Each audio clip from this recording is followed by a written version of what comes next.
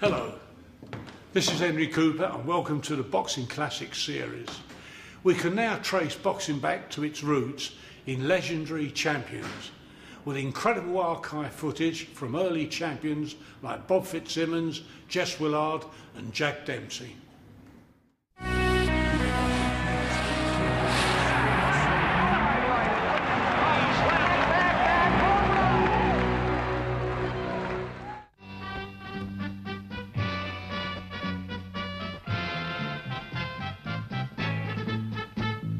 Way back when men were men, they always came out smarting, rough and ready, tough and steady, like a bolt of lightning, smashing and mauling, bashing and brawling in the good old-fashioned way. Scream and shout, he's down and out, all those were the days.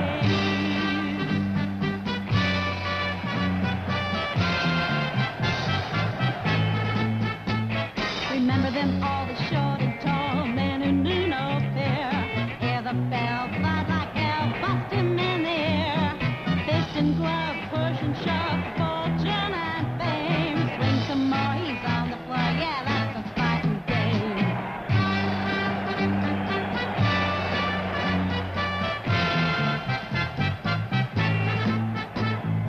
Now you know we're gonna show the men a fisted glory. Brash and bold, they will unfold a truly smashing story. From 1880 to 1930, you'll see everything. Champions, all these men we call the legends of the ring.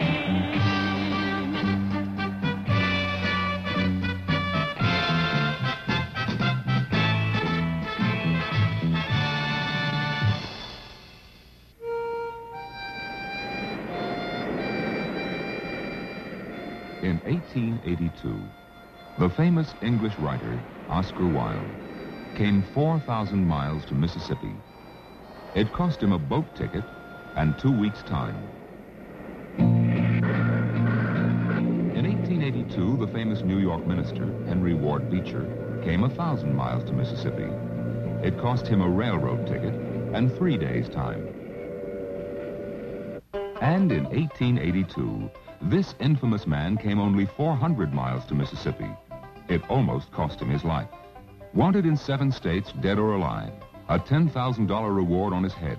But Jesse James risked his life, left his hideout in St. Joseph, Missouri, rode 400 dangerous miles to the south, leaving Missouri, passing through Arkansas, down to Mississippi City, Mississippi. What drew a writer, a preacher, and an outlaw to this remote place? They all came to see the Boston strong boy, John L. Sullivan, challenge for the heavyweight championship of the world. This is the man Sullivan has to beat, bare-knuckle champion Irish Paddy Ryan. Wax on his mustache, but iron in his fists. On February 8, 1882, Irish Paddy stalked into the ring to, as he put it, dispense with this boy Sullivan. For 8 rounds, Sullivan and Ryan clubbed away at each other. Then suddenly in the 9th round, the upstart challenger smashed his fist to Ryan's jaw, and John L. Sullivan became the new bare-knuckle champion of the world. 2 months after the fight, Robert Ford shot Jesse James in the back of the head while Jesse was hanging a picture in his home in St. Joseph, Missouri. 1882. America was in the second half of a 200-year boom that would take it from a weakling colony to world power. Football had just been invented, and baseball pitchers were still throwing underhand. Boxing was illegal in most of the country, but Americans loved it. It was the spectator sport, Americana in the raw. Calling the 1882 brand of boxing a sport is really a kindness.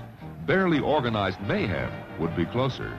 Bouts were held in bar rooms, on barges, and deep in the backwoods. Wrestling and gouging were commonplace with no gloves on the hands. The brawls also had no time limits. They usually ended with the stronger man having literally disabled his opponent.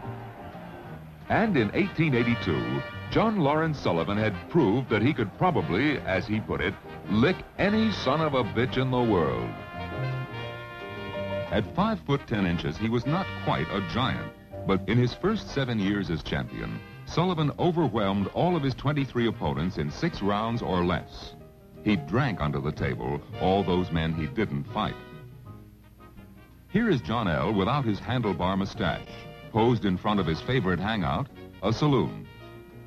But in 1888, a threat appeared in Sullivan's rosy future. Jake Kilrain, who figured he could easily beat the rum-soaked champion. The Sullivan-Kilrain fight is the most famous bare-knuckle contest ever held. These are the first photographs ever taken of a fight. These are the only photographs of a bare-knuckle contest. These are the only visual records of John L. Sullivan in action. 23rd round, middle of the Mississippi woods. Temperature 100 degrees. The roughneck crowd didn't have to pay. All the money to be made on the fight was in the $10,000 side bet between Sullivan and Kilrain.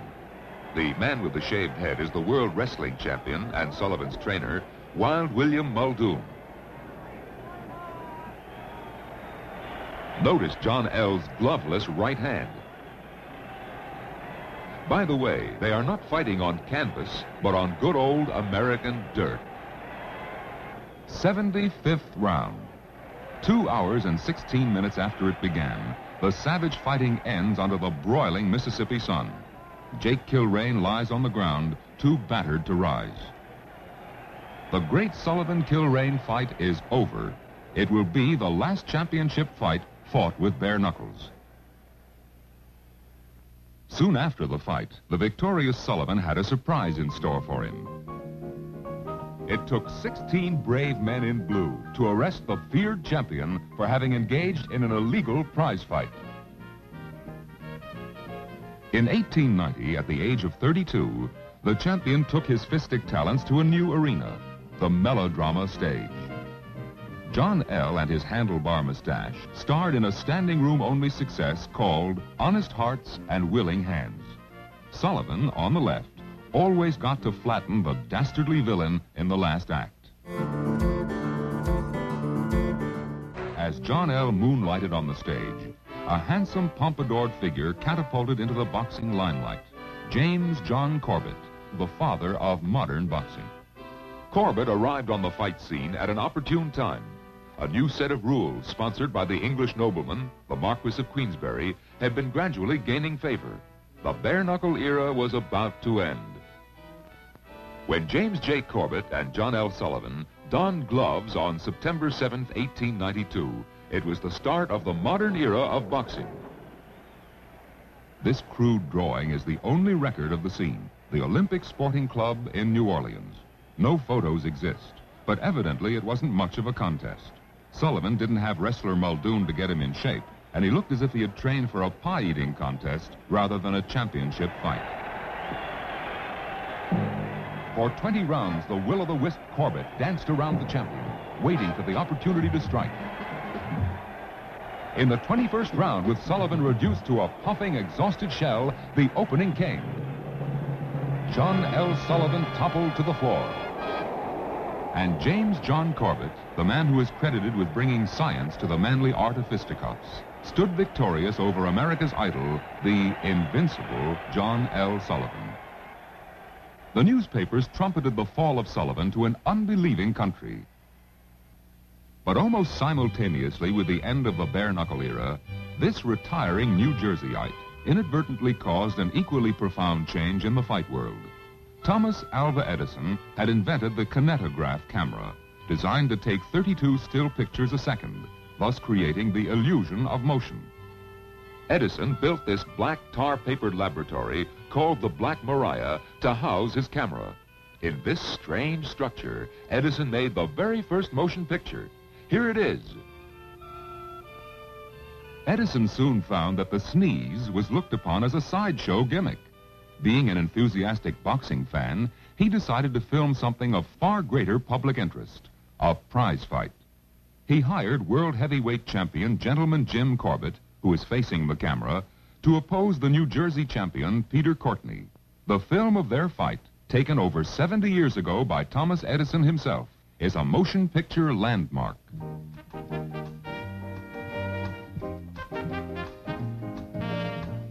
Notice Gentleman Jim Corbett's short shorts. Peter Courtney wears longer fighting pants. When Corbett signed his contract and was paid $4,700 for his 2 days' services, that made him the first motion picture actor ever to perform under contract.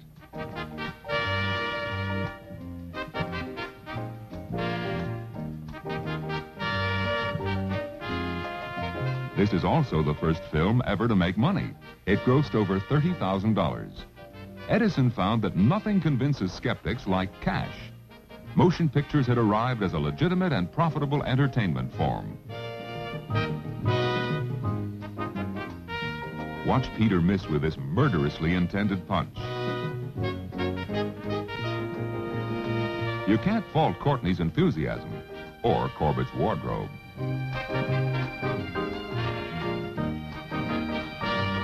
Corbett's venture into the movies was not his only try at acting. After winning the championship, he had gone directly into the leading role of this play as it toured the country. Gentleman Jim liked showing up this weaselly villain so much that he became reluctant to enter the ring. Freckled Bob Fitzsimmons, a balding ex-blacksmith, decided he was the man to call Corbett back into the ring. Already the 150-pound world middleweight champion, he put on enough weight to take on the ranking heavyweight fighters of his day. In the winter of 1896, Fitzsimmons fought this tough cauliflower-eared sailor, Tom Sharkey. In the bout, Fitz was the victim of an unusual referee's decision. The biased referee was none other than one of the heroes of the Old West, Wyatt Earp. Referee Earp was rumored to have bet a lot of money on Sailor Sharkey. Old Wyatt may have looked like a picture hero in this pose, but when Fitzsimmons KO'd his man, Earp called it a foul, awarding the fight to Sailor Tom. Despite this setback, Fitzsimmons soon gained a chance at Corbett's title. On the eve of the fight, Bob predicted, "Pretty Jim won't last 10 rounds." This is a newspaper drawing of the fight scene. It looks like there was a standing room only crowd. Now be prepared for historical evidence of a credibility gap. The only existing photograph of the scene. Ordinarily, this miserable turnout would spell financial disaster. But in this unimposing ringside shed were 3 Veriscope cameras. Here are the movies of the Corbett-Fitzsimmons fight, the first heavyweight championship contest ever filmed. That's Corbett on the right and the balding Fitzsimmons on the left. Most men are able to wear their bathrobes only while shaving.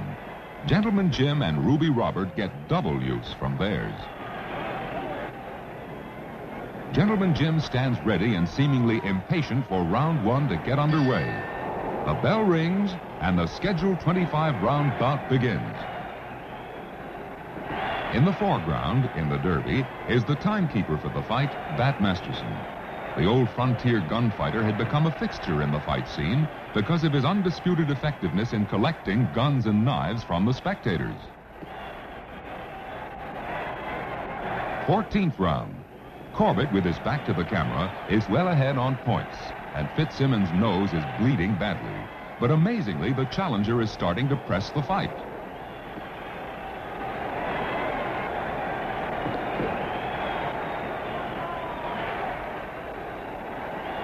At this point, the old nitrate film starts to disintegrate. But a somewhat viewable version of the 14th round knockout was assembled from potato chip-like fragments. Watch Fitzsimmons on the right step under Corbett's left jab and land his own hard left to the champion's midsection. Gentleman Jim collapses. Corbett has evidently had the wind knocked out of him. He's still down when the referee completes the 10 count, and Fitzsimmons raises his hand in triumph. In slow motion, let's see that all again. Here comes the left hook that Fitzsimmons on the right later called his solar plexus punch. The champion goes down to his knees. He tries to crawl over to the corner of the ring to pull himself up by using the ring ropes. Meanwhile, Fitzsimmons stalks around, keeping a close watch on Corbett's progress. The referee and timekeeper Masterson seem out of sequence, but it is obvious that Corbett will not beat the count.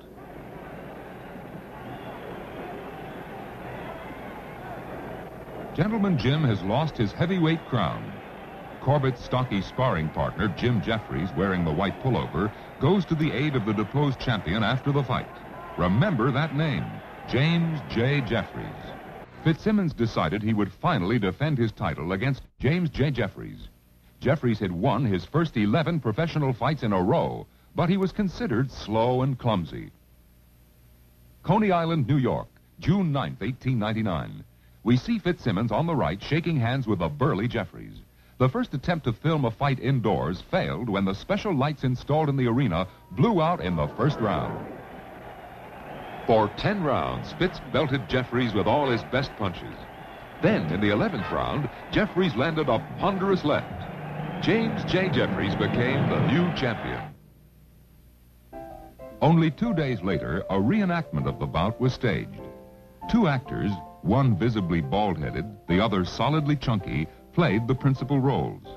You quickly see these 2 gentlemen were devoted method actors.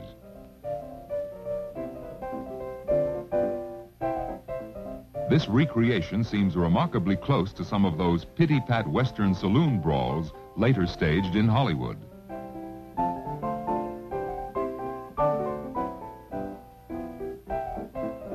The pseudo round ends, and the referee takes the opportunity to get himself center screen in the movies. Back in the world of reality, Jeffries was demonstrating he was an uncomplicated man as well as a dogged fighter. He set about facing all the legitimate contenders. James J. first arranged to meet sailor Tom Sharkey, Wyatt Earp's old protege. Sharkey had given Jeffries a terrific battle before Jim had won the title. Their return match was the last important fight of the 1800s. It was also the first indoor fight successfully filmed. The special lights used were so hot, the fighter's hair was singed. The official movies of the fight were lost, but this version of the fight was pirated from inside a cigar box. That's right, shot with a camera that was hidden inside a cigar box. The quality isn't too clear, but you can get an idea of the scene and the incredibly bright lights. A hat of a spectator will occasionally block out the foreground. Jeffries is the larger of the 2 in the slightly darker shorts.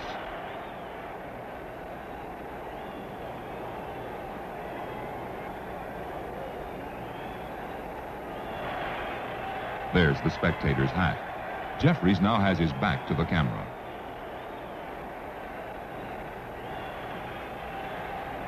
James Jeffries eventually won by decision over Sharkey in 25 hard-fought rounds.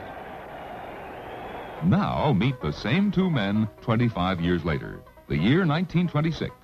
Jim Jeffries and a top-heavy Tom Sharkey. They were on a vaudeville tour together and agreed to stage a minor return match in this hallway for a camera. You can see why this was a slapstick circuit favorite. The 25 years has at least not affected the 2 oldsters' enthusiasm. President Teddy Roosevelt is busy pushing through his trust-busting policies and his plans for the Panama Canal.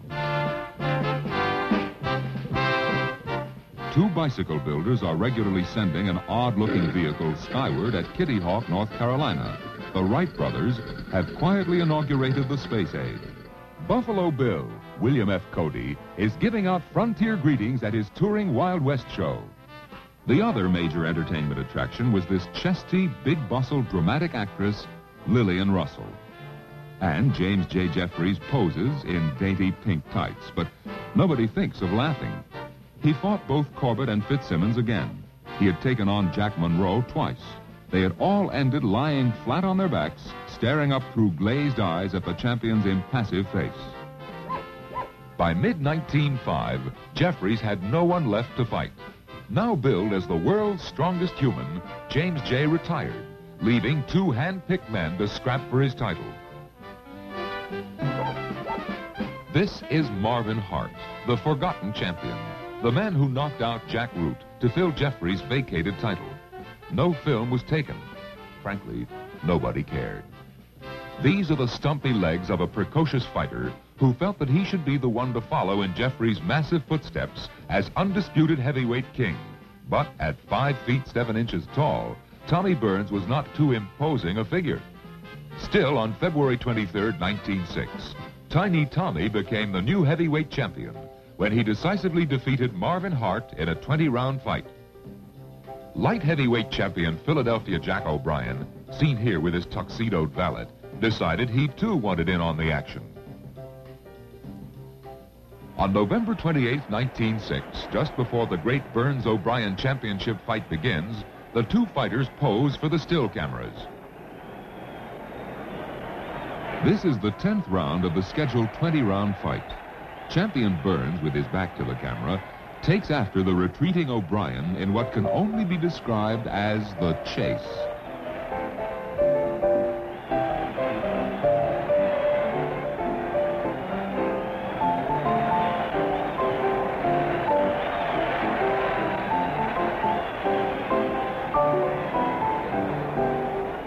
Philadelphia Jack finally stops and throws a few punches.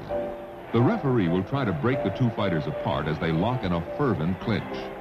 The official is none other than the former champion, James J. Jeffries, who's come in from his alfalfa farm for a little action. So far, he hasn't gotten much. The 20th round. The fight has deteriorated into a wrestling match. Jeffries attempts to break another clinch, but the overweight 300-pound former champion has trouble getting the fighters apart. He gives up as the fight ends.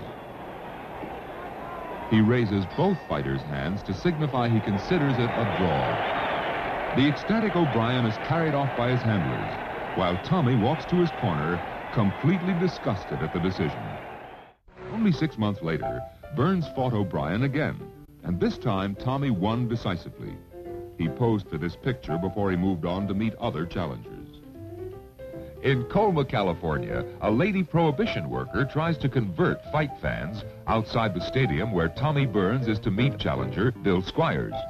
A patriotic vendor is peddling tomatoes, refreshment, or ammunition. Inside the stadium, the fighters are in the ring. That's Bill Squires on the left, about to work himself into a fighting pose for the photographers.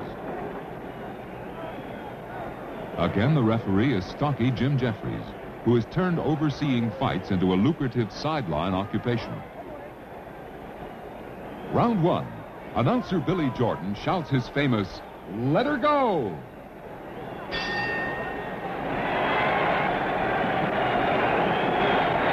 Burns again is giving away 4 inches in height to his opponent.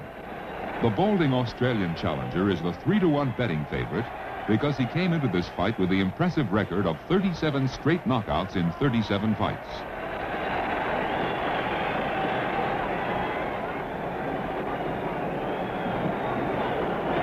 But Tiny Tommy Burns is soon getting home with his equalizer, his booming right hand. Squires goes down, but he's right up. The crowd thinks it's just a fluke knockdown.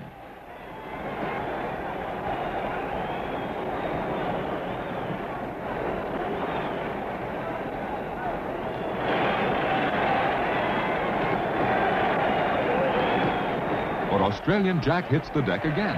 The spectators are stunned at seeing their 3-to-1 favorite on the canvas. He rises, but Tommy Burns soon plays his own special version of Good Night, Sweet Prince, with some more explosive right-hand smashes. Squires is out cold, flat on his back. The count by referee Jeffries is only a formality.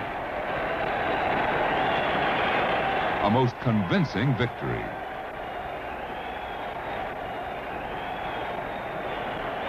There is pandemonium in the ring. In the fall of 1907, the increasingly dapper Tommy took his title overseas, matched to meet the heavyweight champions of the various European countries. Round one of a title fight in London, England. Burns' corner man rubs grease on Tommy's head before he goes out to battle Gunnar Moyer, the heavyweight champion of the British Isles.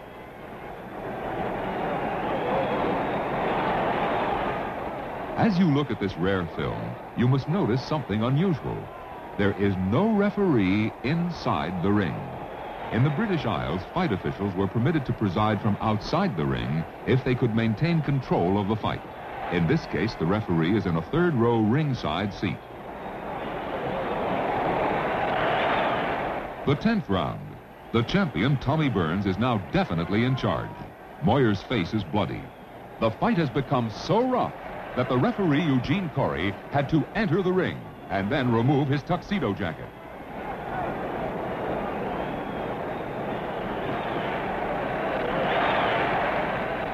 Two right-hand blasts by Tommy, and Gunner goes down. Gamely, the battered challenger struggles to his feet. Now watch Tommy try to finish it.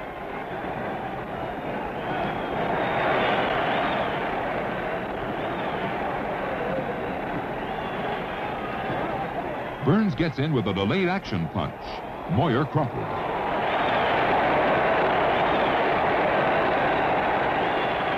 Gunner again struggles to his feet. Not to be denied, Tommy sends the Englishman reeling against the ropes. Now watch the final dynamite right hand. Wham!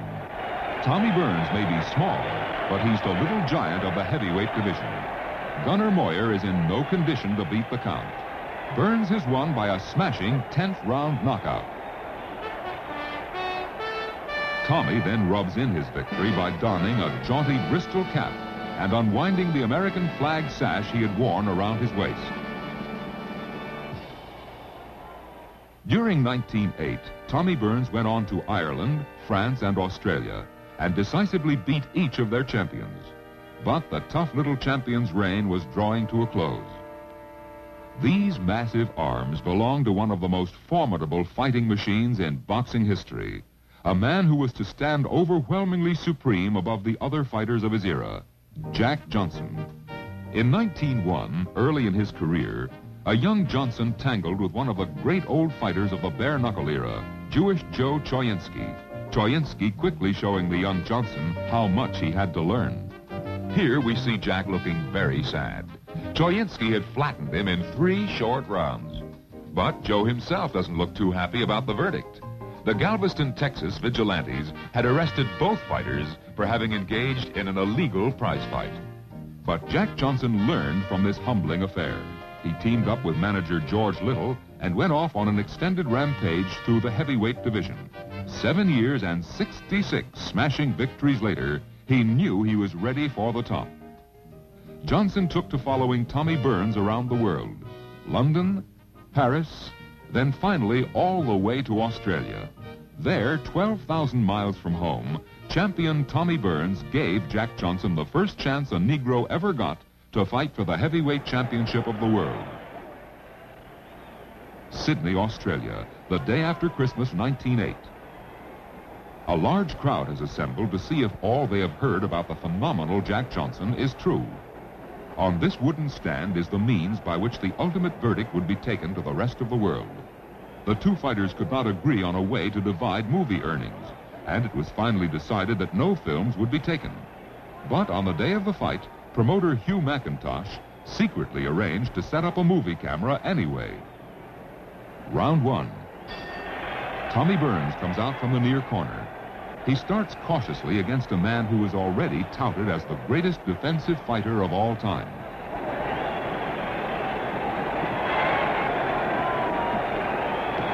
Look at the 6-inch height difference between the two men. Johnson smiles as he ties up the champion. Ringside reporters wrote that he taunted Burns. "What you got, Mr. Tommy? You ain't showed me nothing. What you got, Mr. Tommy?" Burns doesn't seem to know how to reach his tormentor. See the referee. He's promoter Hugh McIntosh, who has never refereed before and never will again. He had to officiate because the two fighters could not even agree on a referee.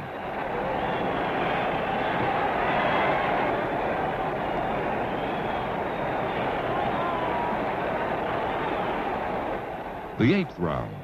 To most of the spectators, the fight is already a foregone conclusion. In a devastating flurry, Jack Johnson shows that he can handle champion Tommy Burns like a small child.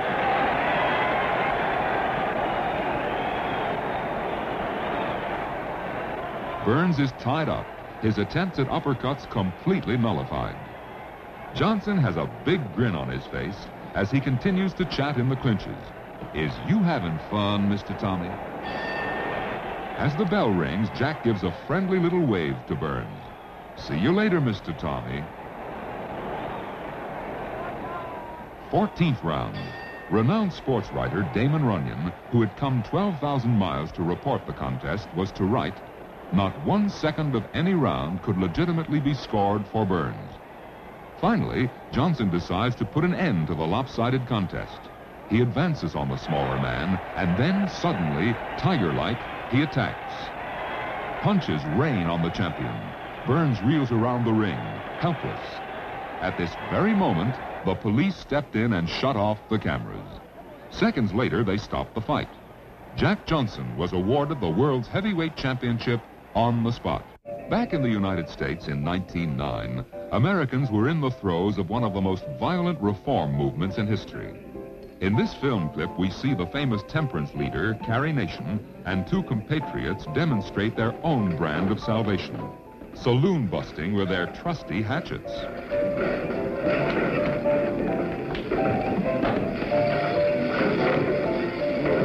Jack Johnson returned to the United States to this heated climate. He promptly scandalized the moral purists by setting up a saloon and marrying a white woman. It wasn't too long before there was a loud hue and cry for a white man to win back the title. On October 16, 1909, the first of the White Hopes came forward. Called the Michigan Assassin and often ranked as the greatest middleweight ever, Stanley Ketchel decided he was the man to dispose of Jack Johnson. The following movie is the only one in existence of the legendary Stanley Ketchel.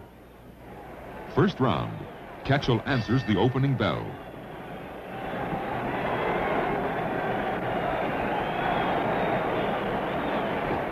The fight promoter, Tex Rickard, was very skeptical of signing what he correctly imagined to be a small middleweight. But Stanley Ketchel put on a pair of high-heeled cowboy boots, strutted up to the promoter and introduced himself. "Mr. Rickard, I am Stanley Ketchel, and I can beat Jack Johnson." A surprised Rickard gave him his chance to do just that.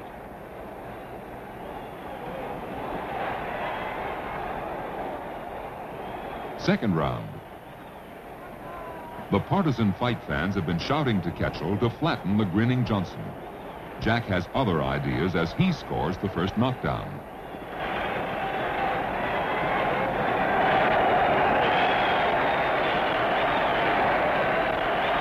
But Ketchel is a champion too, and he rises to continue.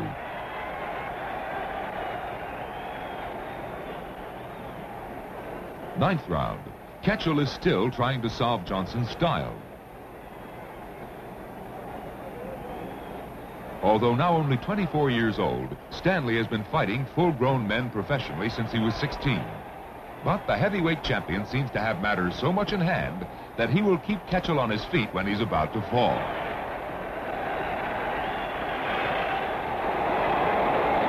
As a boy, Ketchel ran with a very rough crowd, including such notorious outlaws of the time as Cole Younger and Emmett Dalton. But it was hot blood, not bad company, that would prove Stanley's undoing. Exactly 1 year after this fight, Ketchel will be dead. An irate farmer put 2 bullets into his head after Stanley seduced his daughter. 12th round. It's been Johnson all the way, but the dogged middleweight has a surprise waiting for the overconfident heavyweight champion. Ketchel gets in with one of his renowned right hands.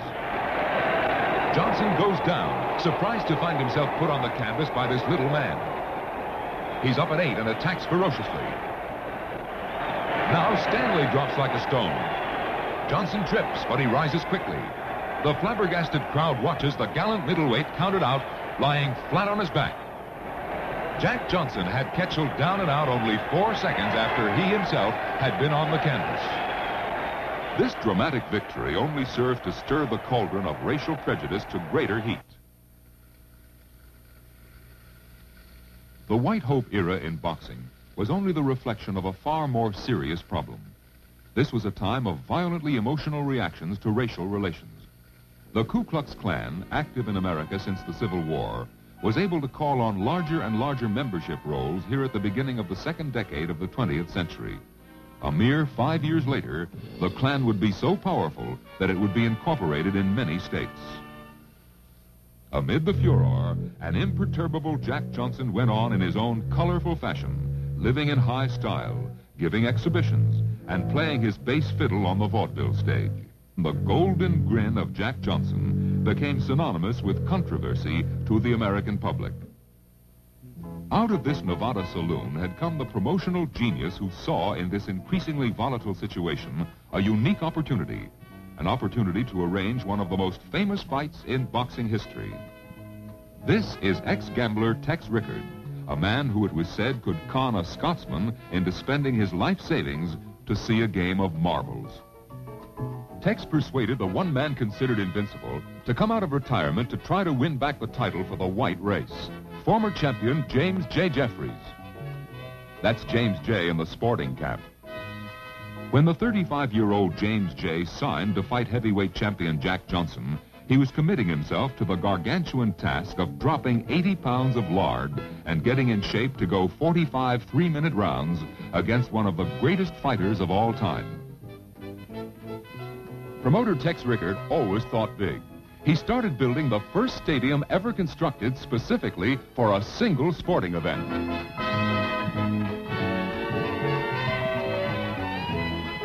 Racial solidarity was the catchword of the day as the fighters opened their training camps. Jeffries stands with former champs Gentleman Jim Corbett on the left and John L. Sullivan. In this rarest of rare footage, the two old ring giants give a mock sparring demonstration. This is the only film of John L. Sullivan that even hints of his fabled ring prowess. There had been an 18-year-old feud between the two men. Thus, the two amicable oldsters demonstrate their mutual support of Jim Jeffries by shaking hands. To help get in shape, Jeffries spars with another old-time great, old bare-knuckle battler Joe Choyinski. We see Joe wearing long white tights.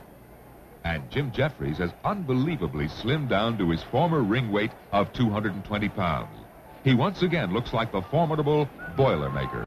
The 4th of July, 1910. The streets of Reno, Nevada were in pandemonium. 30,000 people had come to see the fight being billed as the Battle of the Century. The President of the United States, William Howard Taft, was petitioned to be referee for the contest. The President reluctantly refused. Inside the stadium, champion Jack Johnson enters the ring first. He was superstitious about this point and made it a condition in all his fight contracts.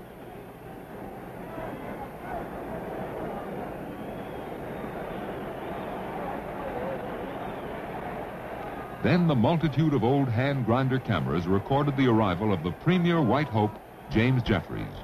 The long-awaited fight is at last underway. Round 1.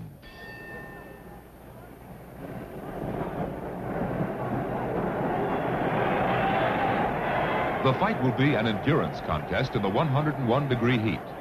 But Jim Jeffries is stale from his 4-year layoff, while Johnson has had 4 non-title bouts this past year, including one with a fighter named Victor McLaughlin. McLaughlin later retired from the ring and went on to become an Oscar-winning Hollywood movie star. Notice referee and promoter Tex Rickard in his straw hat. Round 15. An hour has elapsed since the bout started. Jeffries sways on legs grown weary. Jack Johnson will leap in with slashing punches. The indestructible Boilermaker, James J. Jeffries, will hit the canvas for the first time in his career.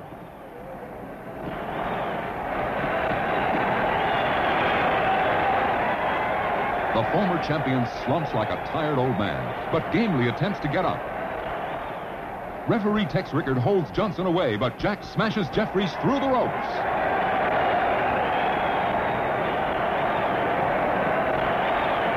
Spectators rush to lift the fallen fighter.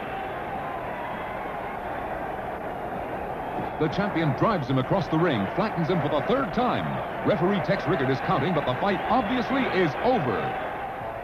The greatest comeback attempt in the history of sports ends with Jim Jeffries humiliated in the bright Nevada sun. After the fight, Jeffries again retired to his alfalfa farm, this time for good. In later, calmer days, we see him joking with his old employer, Gentleman Jim Corbett. But the repercussions of the Johnson fight were to haunt Jeffries and the fight game for many years. As a result of race riots erupting in many cities after films of the contest were shown, Congress passed a law barring fight films from interstate commerce. For 28 years, this law prohibited Americans from seeing boxing movies. But on this peaceful country afternoon, it seems the two old friends are in a jovial mood. Jack Johnson also has his troubles. His saloon is shut down, and he is soon in money difficulties. Here, the badly out-of-shape champion resumes his training against Dynamite Kid Cutler.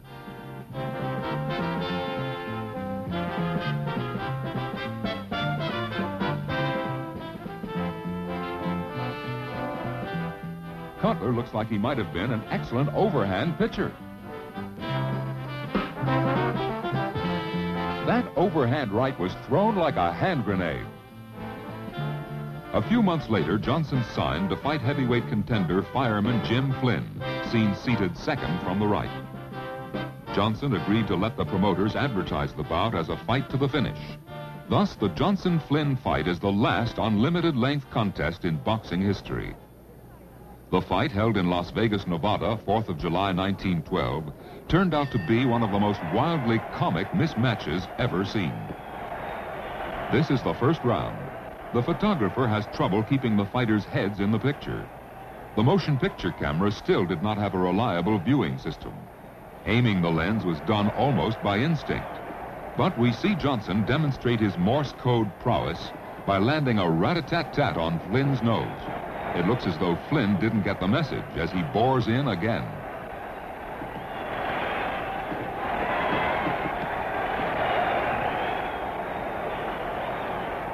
The fifth round. Fireman Jim seems so confused by what looks like an impenetrable defense. Jack Johnson now simply holds him off with his left and belts him at will with his right.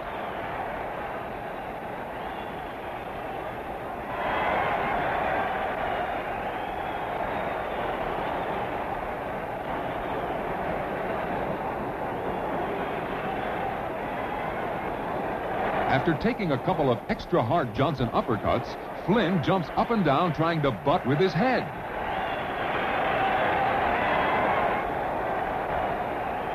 The referee warns Fireman Jim, who listens carefully. Then Jim returns to the fray.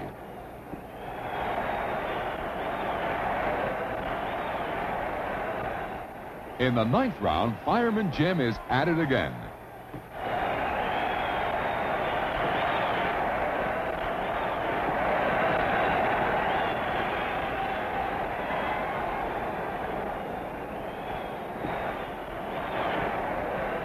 Hippity-hop goes this particularly hard-headed jackrabbit. The referee again warns Flynn, but gets an argument. Suddenly, a fourth figure enters the ring. It's the Sheriff of Las Vegas. He stops the bout, awarding Johnson a ninth-round decision. Amazingly enough, 5 years later, this same fireman Jim Flynn will score a first-round knockout over a young, up-and-coming fighter named Jack Dempsey. After the Flynn fight, Johnson got into more trouble with the law than he'd ever had inside the ring. The public furor for vice reform sweeping the country came to a head over Johnson's real and imaginary out-of-the-ring exploits. Here's Jack receiving a speeding ticket, caught by an enterprising bicycle cop. Some speeder, huh? But more serious, in September of 1912, Johnson's white wife committed suicide. The outraged press howled for blood. 2 months later, Johnson was slapped with a somewhat dubious charge of having violated the Mann Act, a federal law passed expressly to nab him. Despite the fact that Johnson had married the woman, he was convicted after a short trial.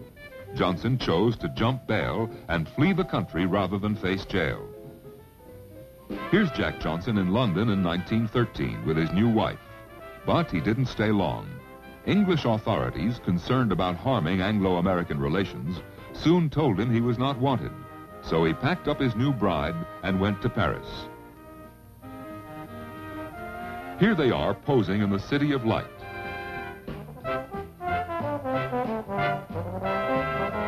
In urgent need of funds, Johnson fought and won 2 lackluster fights, and then signed to meet legitimate challenger Frank Moran on June 27, 1914. The French ring announcer didn't have a microphone.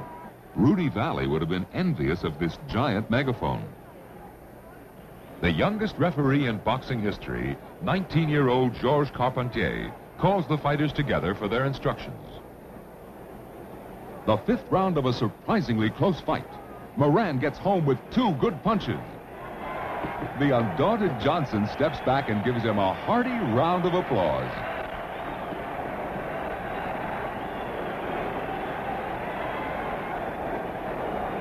By the 12th round, it is obvious that Johnson was having trouble against the young challenger.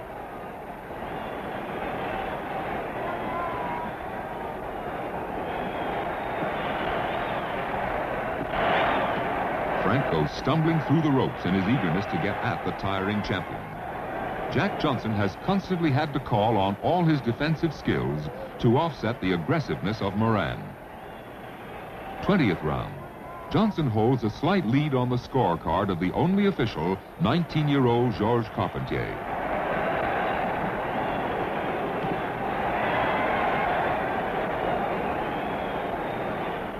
The fight ends, and Carpentier declares Johnson the winner and still heavyweight champion of the world.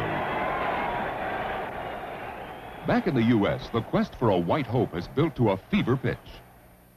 This skinny-legged 19-year-old Tanktown brawler named Kid Blackie was not even considered. But later, as Jack Dempsey, he would completely outshine all the momentary sensations of these turbulent times. The man eventually to get the call was a more impressive figure. Jess Willard, a 6'6" giant from Pottawatomie County, Kansas. Willard had been a circus strongman until he was 30 years old. Then flamboyant fight manager Tom Jones, seen here with Jess, nicknamed him the Pottawatomie Giant and persuaded him to enter the fight game. Jess started training with but one thought in mind, a championship bout. Willard was not a clever boxer, but his immense strength and fantastic endurance made him a formidable opponent in those days when a fight could go as long as 45 3-minute rounds. 1915. A chubby Jack Johnson had run out of his money and his welcome in the war clouds that were inundating Europe. He agreed to fight Willard in Havana, Cuba. Here are Johnson and Willard being introduced in Havana 1 week before the fight. Johnson appears a dapper world traveler compared to farm boy Willard in his Sunday best suit.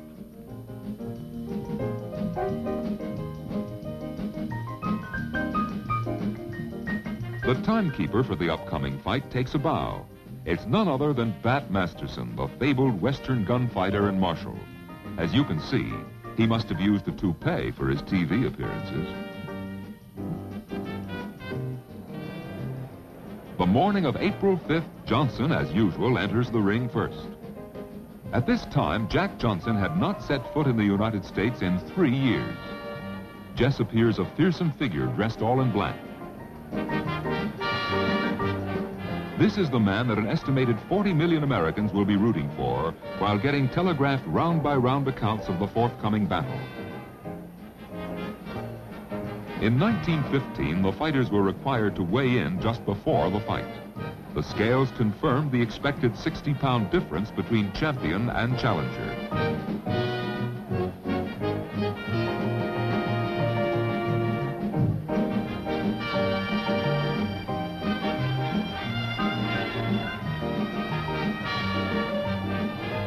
Another old-time custom, putting the gloves on in the ring. On Johnson's right is Sam McVeigh, another all-time great Negro heavyweight.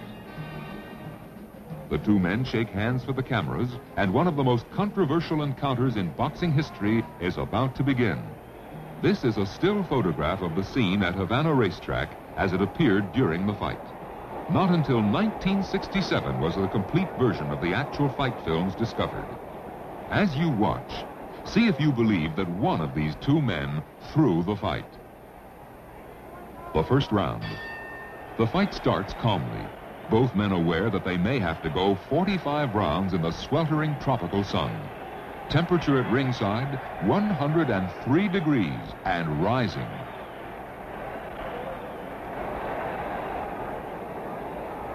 The bout was originally to be held in Mexico City, with Pancho Villa providing the money. Adverse developments in the Mexican Revolution forced the fight to be moved here to Cuba.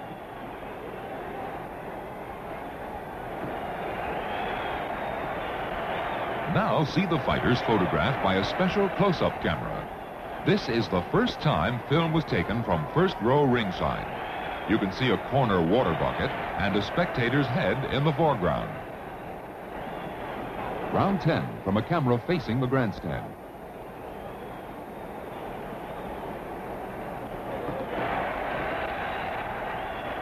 Johnson is showing the skeptics that he's still the best boxer in the world, scoring in flurries to gain a commanding point lead. But this fight is becoming an endurance contest, with conditioning the decisive factor. Johnson, in his 7th year as champion, second only to Sullivan in longevity, does not have time on his side.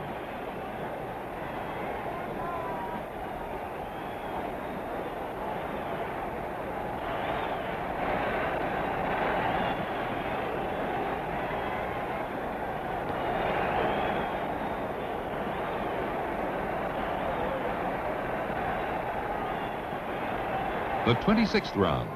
Already this is the longest fight ever held in the heavyweight division under Marquis of Queensberry rule. Willard is watching closely, realizing that his chance to reverse the momentum of the fight may come shortly.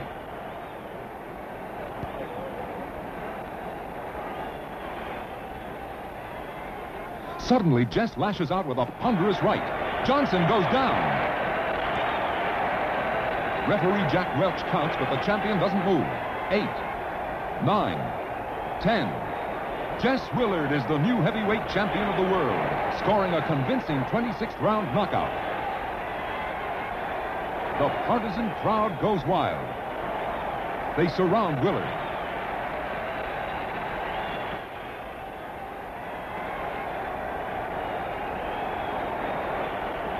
Now in slow motion, let's rerun this never-before-seen film of the actual knockout punch. Willard feints, then gets in with that explosive right. Johnson, crumpling, tries to pull Jess with him. Willard catches himself on the ropes and steps back. At first, the champion's legs are bent, but then they slip down as the champion passes out cold. Not even a muscle twitches as referee Welch completes the full count. Because of federal laws, no films of this fight were shown in the United States. Only this still photograph was seen by the American public. And ego-stung Johnson, despondent at losing the title he had held for 7 years, used this photo to justify the claim that he had thrown the fight to Jess Willard. Jack said he was shading his eyes as he lay facing the bright Cuban sun. In 1920, Jack Johnson ended his lengthy exile and at long last returned to the United States. Here he gives himself up to Federal Deputy Billy Mitchell at the Mexican border 8 years after he had jumped bail. Following what proved to be an embarrassingly triumphal cross-country railroad trip, Johnson was placed in Leavenworth Penitentiary for 1 year. While there, he held press conferences, gave exhibitions, and posed with his proud jailer. That's the warden in the white shirt. When released, Jack Johnson happily resumed his vaudeville career. He leads a jazz band in a style Duke Ellington could never emulate.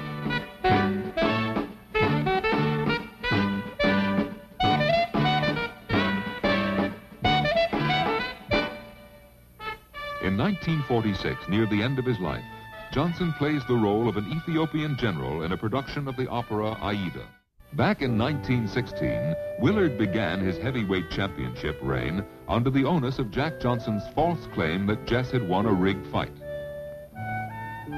Willard's first title defense in 1916 was a successful but uninteresting 10-round decision over the boxing veteran Frank Moran. Soon, however, boxing would go into a state of suspended animation. The reason? A spectacle bigger than any sporting event could provide was in the middle of its 4-year run in Europe. The First World War was approaching a climax, and 1917 drew American doughboys into European trenches.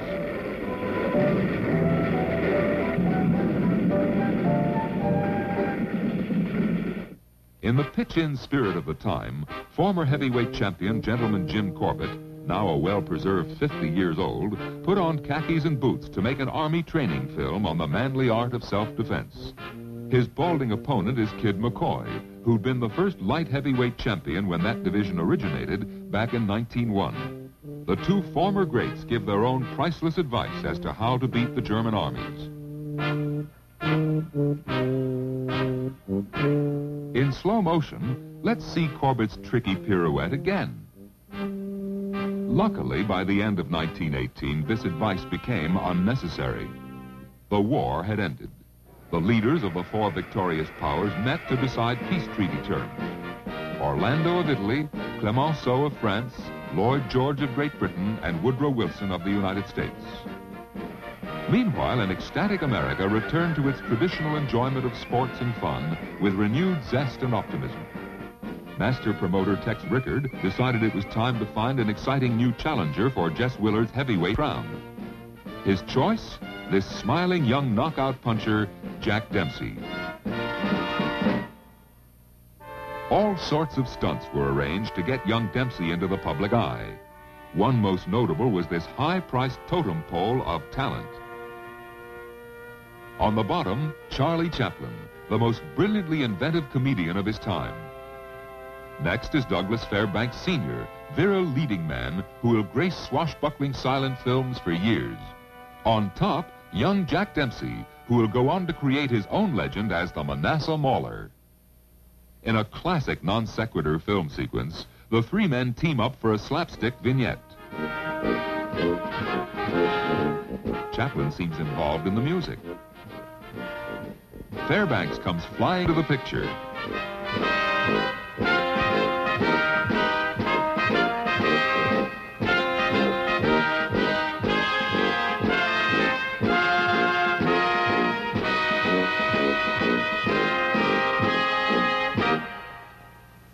Now Dempsey joins the melee.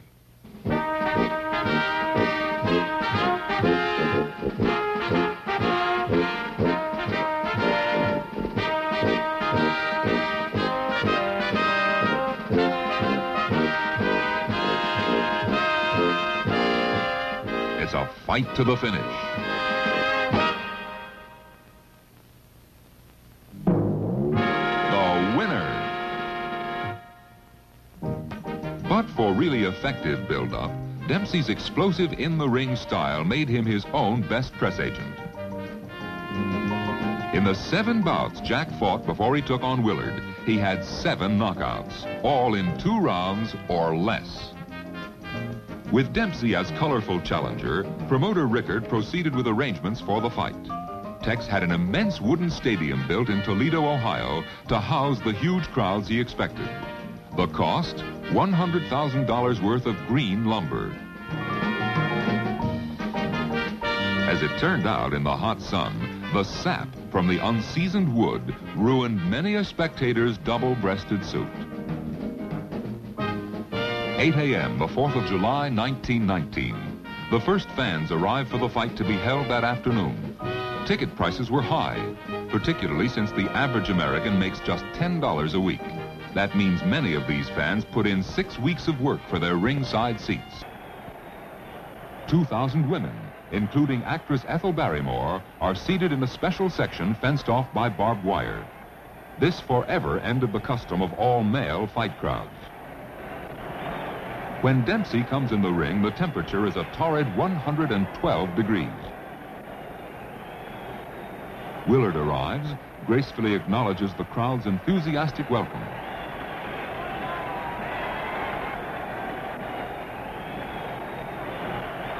The symbolic heavyweight championship belt is displayed.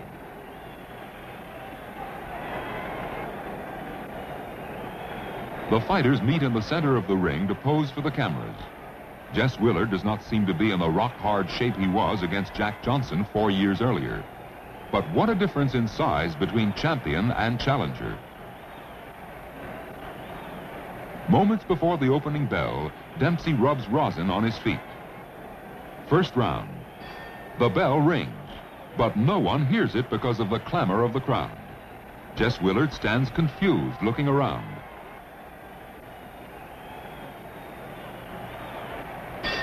There's a second bell. The most exciting first round in heavyweight history is underway. The fight starts calmly, but keep an eye on Dempsey. Although outweighed by almost 80 pounds, he has bet $10,000 at 10-to-1 odds that he will knock the champion out in the first round.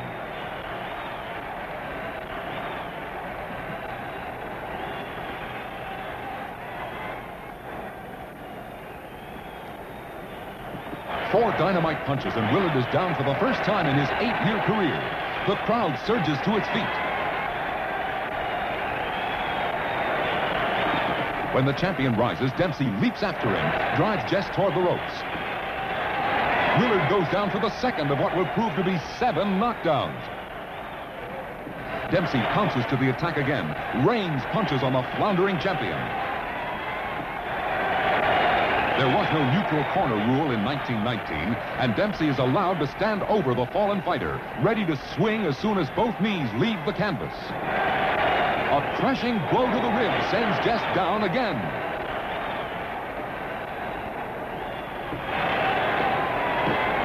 Willard desperately tries to fend off the raging challenger.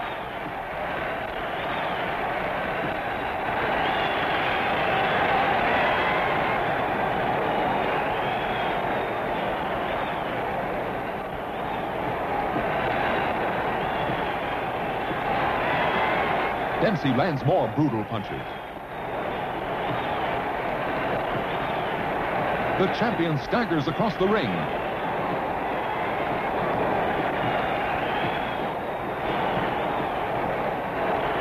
He's down again.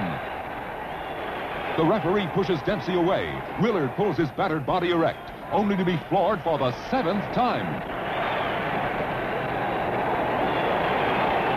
Referee Ollie Picord is counting over the incredibly game champion. The bell rings, saving Willard from a first-round knockout, but no one hears it because of the fantastic uproar. Dempsey leaves the ring thinking he has won the championship and his 10-to-1 side bet, a $100,000 payoff. Meanwhile, Willard's handlers attend to him, desperately trying to ready Jess for the second round. With jaw broken and 2 ribs cracked, the battered champion is led to his corner. Dempsey's manager, Jack Doc Kearns, runs over and starts screaming after the young fighter. "Jack, come back! Jack, come back!" Dempsey returns and the fight continues. The mammoth Willard not only lasts through round 2, but he's still on his feet here in round 3. Dempsey is relentless on the attack, but in the blazing Toledo sun, Jess Willard is proving what is meant by the saying, he went out like a champion.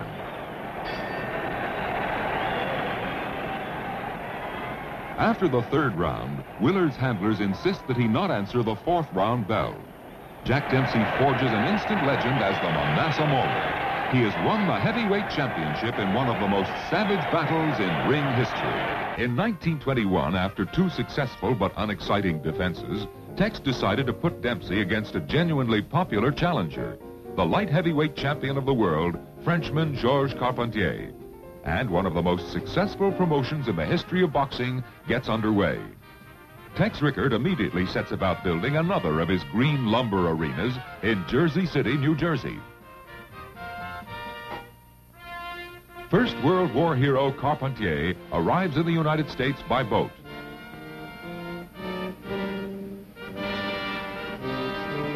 The newspapers play up the Frenchman's matinee idol's looks, as well as his potent right-hand punch.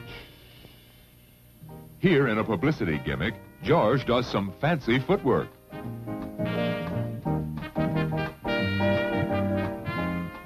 Then the Orchid Man gallantly offers an open shot at his chin and counts himself out.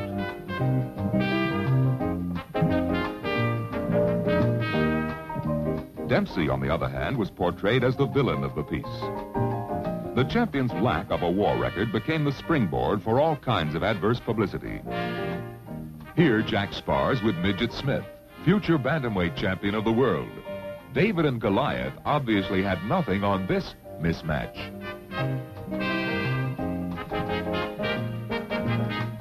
July 2nd, 1921. Police reinforcements arrive at the stadium at Boyle's 30 acres.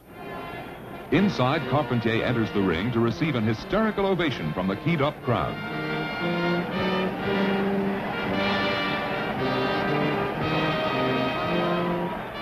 The heavyweight champion of the world arrives with his entourage.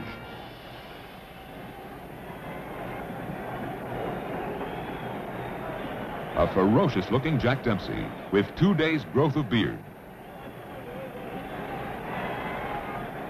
Meanwhile, incredulous tellers were totaling the gate receipts. The total was $1,800,000, the first $1 million gate in boxing history. The two men shake hands for the cameras. Round one. The fight starts 2 hours earlier than scheduled. The wooden stands were filled to overflowing by noon, and Tex Rickard became worried that they would collapse before he got the fight underway.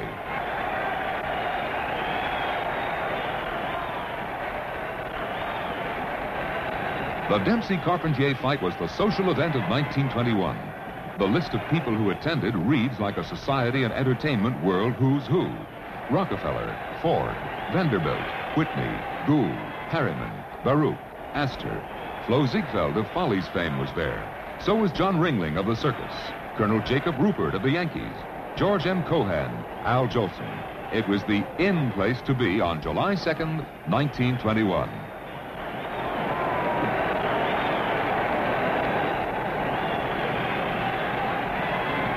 Dempsey, as usual, is pressing the fight, using his greater weight and power. Round two. Carpentier gets home with his best weapon, his potent right hand. Dempsey is hurt. The crowd goes wild as George tries to press his advantage.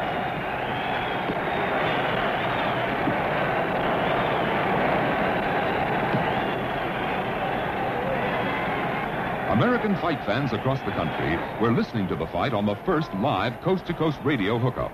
They heard how the granite-jawed champion survived. Fourth round. Dempsey has taken charge. George misses with a desperate flurry. Dempsey is after him. A sharp left-right and Carpentier is down. The Frenchman looks like he's out cold, but jumps up at 9. 2 more punches and George is down again.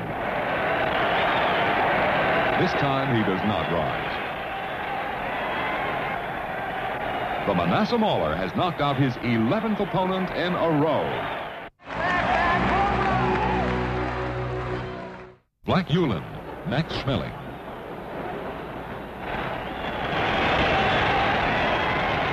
The Boston Gob, Jack Sharkey.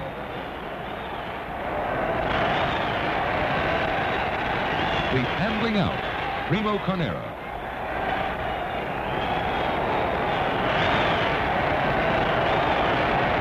Livermore Larifer, Max Baer.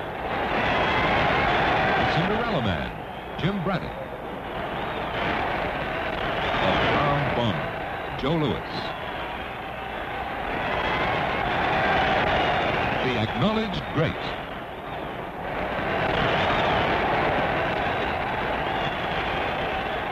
And the highly controversial champions that span the years to this very day. Someday, in the distant future, perhaps they too will become legendary champions.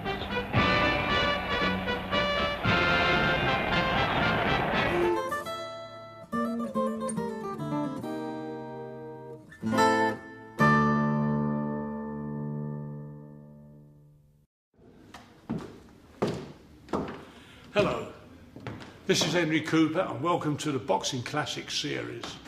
We can now trace boxing back to its roots in legendary champions, with incredible archive footage from early champions like Bob Fitzsimmons, Jess Willard and Jack Dempsey.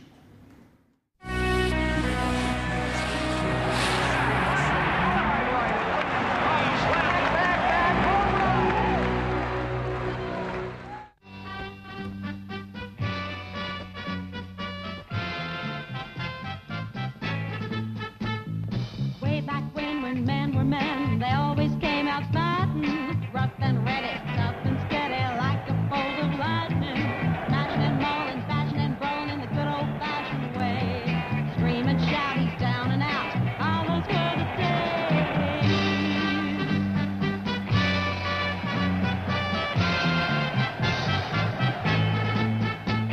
Remember them, all the short and tall men who knew no fear, hear the bell fly like hell, bust him in the air, fist and glove, push and shove, fortune and fame, swing some more, he's on the floor, yeah, that's a fighting game.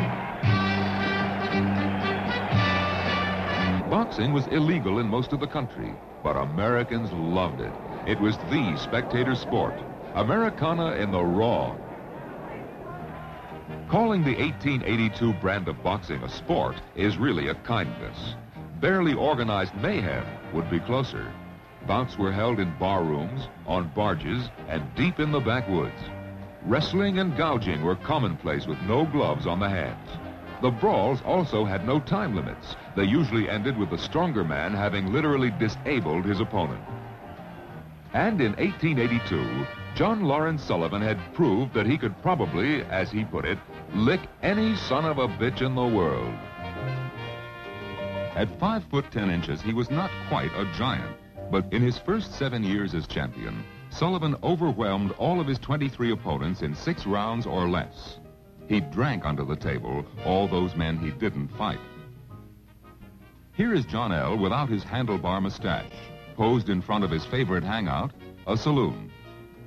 But in 1888, a threat appeared in Sullivan's rosy future. Jake Kilrain, who figured he could easily beat the rum-soaked champion.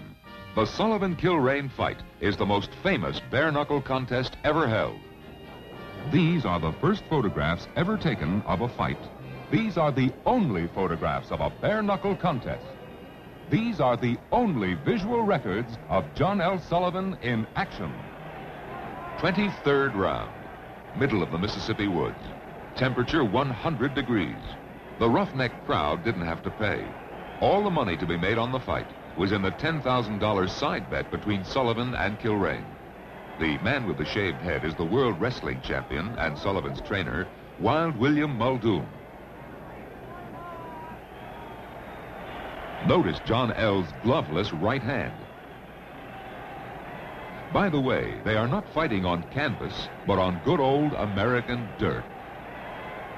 75th round. 2 hours and 16 minutes after it began, the savage fighting ends under the broiling Mississippi sun. Jake Kilrain lies on the ground, too battered to rise. The great Sullivan-Kilrain fight is over. It will be the last championship fight fought with bare knuckles. Soon after the fight, the victorious Sullivan had a surprise in store for him. It took 16 brave men in blue to arrest the feared champion for having engaged in an illegal prize fight. South, leaving Missouri, passing through Arkansas, down to Mississippi City, Mississippi. What drew a writer, a preacher, and an outlaw to this remote place? They all came to see the Boston strong boy, John L. Sullivan, challenge for the heavyweight championship of the world. This is the man Sullivan has to beat, bare-knuckle champion Irish Paddy Ryan. Wax on his mustache, but iron in his fists. On February 8, 1882, Irish Paddy stalked into the ring to, as he put it, dispense with this boy Sullivan. For 8 rounds, Sullivan and Ryan clubbed away at each other. Then suddenly in the 9th round, the upstart challenger smashed his fist to Ryan's jaw, and John L. Sullivan became the new bare-knuckle champion of the world. 2 months after the fight, Robert Ford shot Jesse James in the back of the head while Jesse was hanging a picture in his home in St. Joseph, Missouri. 1882. America was in the second half of a 200-year boom that would take it from a weakling colony to world power. Football had just been invented, and baseball pitchers were still throwing underhand.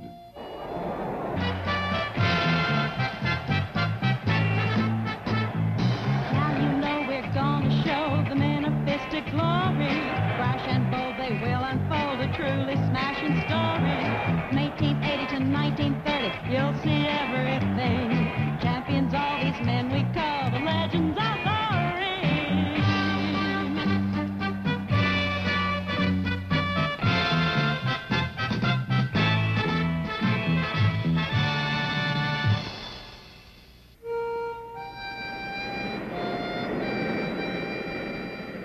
In 1882, the famous English writer, Oscar Wilde, came 4,000 miles to Mississippi.